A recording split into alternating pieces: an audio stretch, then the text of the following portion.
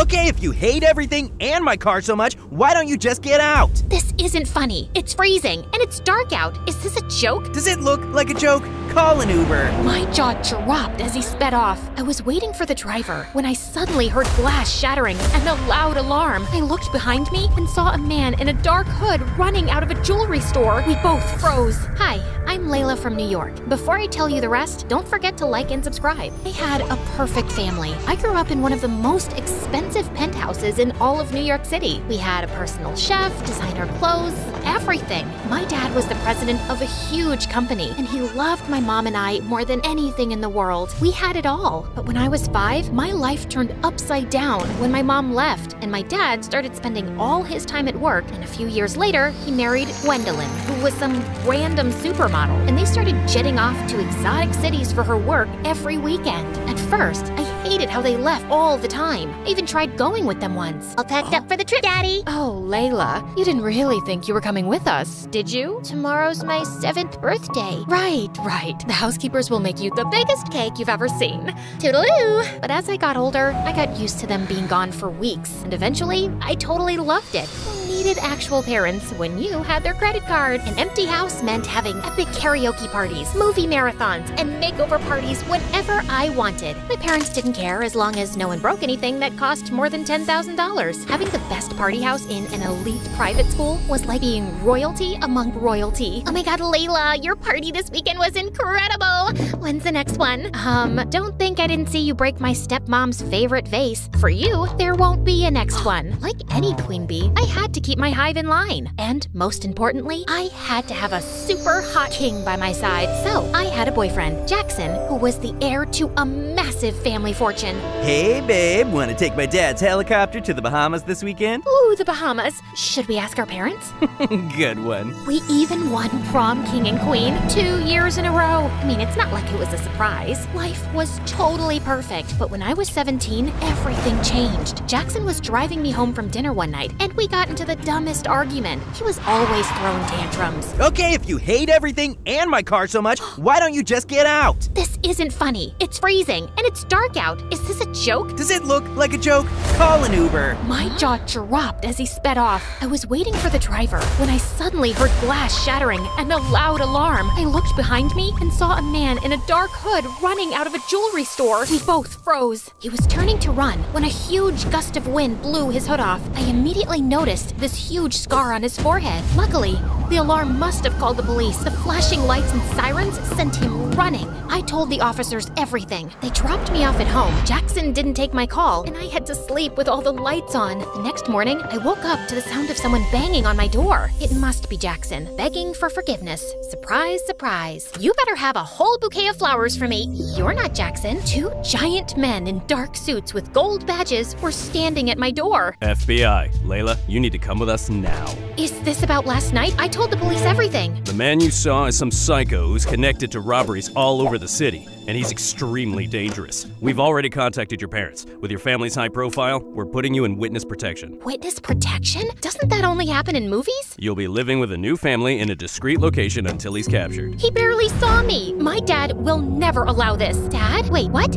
Can't you just come home to protect me? Apparently, Gwendolyn signed all the paperwork and sent it to the FBI that morning without even asking me first. You can't do this to me. I wasn't even allowed to say goodbye to my friends or take my phone. And I dozed off in the car until we pulled up to a small house in the desert. A woman and a little girl stood at the door waving and holding up a handmade sign. Eunice? Who is Eunice? Welcome home. Miss Celia will tell you everything you need to know from here. Good luck. Walking into the house felt like the beginning of a nightmare. Everything was so old. Even the floorboards were creaking under my feet. I know this is probably a lot for you, Eunice, but we're here to make you feel like home. Okay, but where's the rest of your house? I can't believe I have a pretty big sister.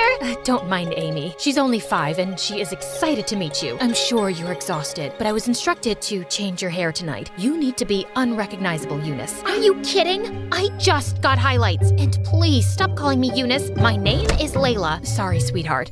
But according to your new identity, your name is Eunice. You're my niece who just moved here from a farm, and you have short green hair. Cool. Oh, I love green hair. I'm gonna be sick. Hopefully not too sick. You have to start school tomorrow. After hours of sobbing, I had no choice but to let Celia destroy my hair. Before school the next morning, Celia printed out a schedule and told me about my new identity. Whoa. AP Trigonometry Chess Club? You'll do great. Oh, and I packed you a sandwich for lunch. It's probably nothing as fancy as you're used to, but I think I make a mean PB&J. The best sandwich. Oh, and here's your phone. Don't try to sneak any texting to friends. It's only programmed to call me. A flip phone? Have a great first day. As if that wasn't enough, the students all looked so weird. Not a single person was wearing designer clothes. I guess I wasn't either. I shut the locker and jumped when I saw a tall guy with glasses and a plaid sweater standing right in front of me. Who are you? Hi, I'm Edward. Eunice, right? Yeah, I am. How did you know? I'm the chess team captain. I heard we were getting a new student today, and you're the only person here I don't recognize. Small town. I don't need a greeting committee. I won't be staying long. Whoa, sorry. I thought I'd help the new girl, but if you've got it all figured out, I'll see you later. Great start, Eunice. If the nerds already hated me, I wouldn't dare try my luck with the popular girls. I ate lunch in the bathroom, alone. This is all Jackson's fault. I was so furious that I spent the rest of the day in a daze, thinking about getting out and seeking my revenge. The final school bell snapped me out of it. Time for the worst part. We have a new member. Everyone, this is Eunice. She'll be my partner today. Earth Eunice, you go first. Oh, right. Okay. I bumped a random piece up on the board. I don't know what chess was like where you're from, but you can't do that. My aunt made me join. I really don't care about this. Well, we care, and I don't have time for someone who doesn't want to be here. Fine, whatever. I stormed out and looked for a phone booth since I couldn't use my own phone. There had to be a way to get out of here. I thought about calling Jackson or my dad until I realized they're the ones who got me here in the first place. Jackson abandoned me on the sidewalk, and Dad just straight up abandoned me. I gave up and went back home. I had the best day of school. We got to play outside, and I saw a rock that was bigger than my head. Okay, what about you? Did you make any new friends? Nope, but maybe a couple of enemies. I told Celia that I didn't want to go to chess anymore. Although, seeing them all play did remind me how fun it was to play with my dad. Did I just call chess fun? One day, I was walking to the bathroom for another sad PB&J, but someone was blocking the door. Edward, you know this is the girls' bathroom, right? I just wanted to make sure you knew that it wasn't the cafeteria, since you eat lunch here every day. Small school, people talk. Well, that was humiliating. What do you want? Surprisingly, he apologized for being so harsh on the first day. He even offered me to join him for lunch, where they play chess as well. I never thought I'd say it, but it was way better than eating alone in a bathroom. Edward even walked me home after school, and I saw Celia spying at us through the window before he dropped me off. Someone's making friends. Does he want to have a play date with me? I'll ask him. Edward and I started spending more time together, and it was fun. And I started to look forward to school, and I had to admit, it was nice not having friends who only looked for status and where I had to dress up like I was going to a fashion show every day. And once, as I prepared to leave for school, I saw Celia braiding Amy's hair, and it reminded me of my mom. I gathered myself and took my bag to leave. Okay, bye, Mom. Bye, before I knew it, Celia was hugging me. I'm sorry.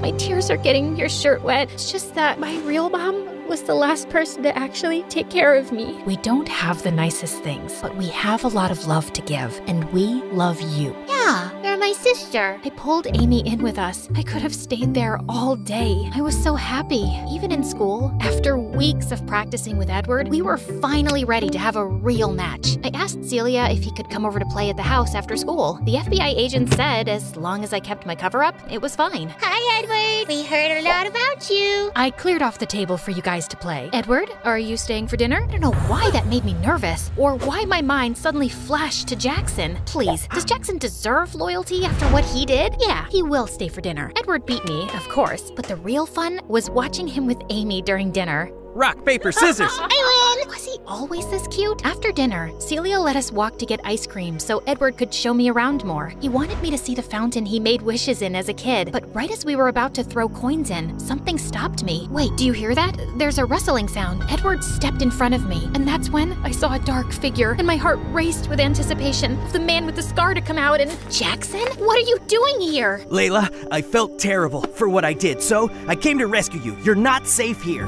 You know this guy? Wait, why is he calling you Layla? Well, I'm not really allowed to tell you. Is this real? My ex-boyfriend and I don't even know what. Quick, read this. Someone dropped it at my door a few days ago, and I've been looking for you ever since. Tell Layla I found out her new identity. I know all about the mom and the little girl, and I will find her. He found me, the psycho with the scar. I hired an investigator to find you. The FBI said we could fly to one of my dad's islands until it was safe. The helicopter is waiting. I'm never one to run from a fight, but what about Celia and Amy and Edward? As long as I was here, they were in danger too. I'm sorry, Edward. I have to go. Jackson grabbed my hand and we ran. I couldn't bring myself to look back. Before I knew it, we landed in front of one of Jackson's beautiful island mansions. Ah, look at you. You need a proper makeover, and these green hairs look like snot. You belong to me. Yeah, I mean here, not in some middle of nowhere loser town. I think I need to lie down. Jackson got me new clothes, fixed my hair, and even brought his personal chef to cook us 5-star meals. Wasn't this what I had been missing? So why did I keep thinking about Celia and those silly peanut butter sandwiches? You could at least say thank you. I'm basically your hero. I didn't really mind living there, you know. Very funny. Our dinner was interrupted by someone pounding on the door. Jackson jumped out of his chair to look out the window. Oh no. FBI, open the door. FBI? What did you do? He tried to block me, but I pushed past him to open the door. Good, you're safe. Celia thought something terrible happened to you. We've been looking for you for days along with your dad. We asked him to wait for you at home. But Jackson said I showed them the letter. Miss, the man you identified has been on trial for a few days. We were waiting until he was in prison to tell you it was safe to return. There's no way he could have written that letter without us knowing. Yeah, I can explain. Jackson, you ruined everything again. I had a family who cared about me, friends who wanted me for more than just parties. Why do you even care? You got me into this mess. Because no one walks away from me! Only I can decide that! I am Jackson St. Germain! I always get what I want, and I still want you! Walked away? I was in witness protection! I didn't even have a phone!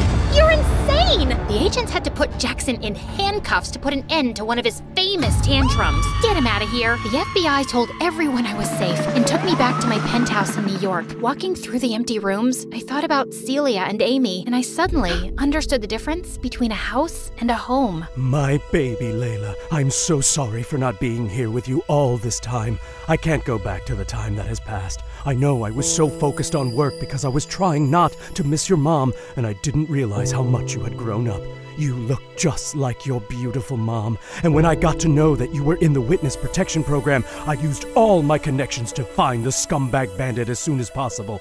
And when I found out you'd gone missing, I realized what a terrible father I am. Oh, Dad, you'll always be my dad, but I really want to go back to finish high school with Celia. My dad accepted as long as I had a bodyguard for protection. There's just one thing I had to do before going home. Driver, can you please make a stop at the local jail? You better tell them to let me out! Tell them it's a mistake! I cut him off with a well-deserved slap across the face. Clearly, he hadn't learned any lessons yet, but he was super rich. I knew he'd be bailed out in no time, but not by me. Bye, Jackson. It was time to reveal my big plan. Layla, it's beautiful. I took Celia and Amy's blindfolds off and revealed a brand new house by the fountain in the park. My dad wanted to make up for his absence, so he paid to build a big house with everything the three of us could need. And yeah, I did ask for a walk-in closet. A girl can only change so much. Do I have a playroom? You have two. Wow! I still can't believe your name is actually Layla, and you did all this just for some chess-playing nerds in a small town. Don't flatter yourself too much. It was for all you nerds in this beautiful small town. Let's head inside. I'm kind of craving a peanut butter and jelly sandwich.